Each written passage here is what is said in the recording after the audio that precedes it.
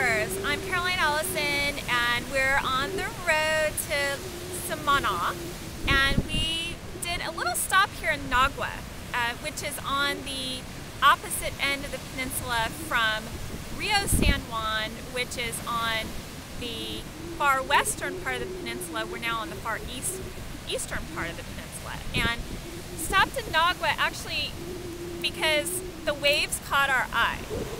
The waves here are massive. And there's an island. And there's an island across the way, but the waves here are, I can't even imagine a better surfing zone than here.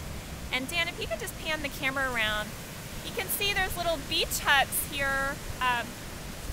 There's not much of a town, but this little inlet of waves is just phenomenal. We're on the north shore, and as I mentioned, we're just getting ready to cross over the border into the Samana province. So anyway, just wanted to share this with you, and if you have any questions or comments, be sure and add those to our blog as we're doing our 10-day tour of the Dominican Republic.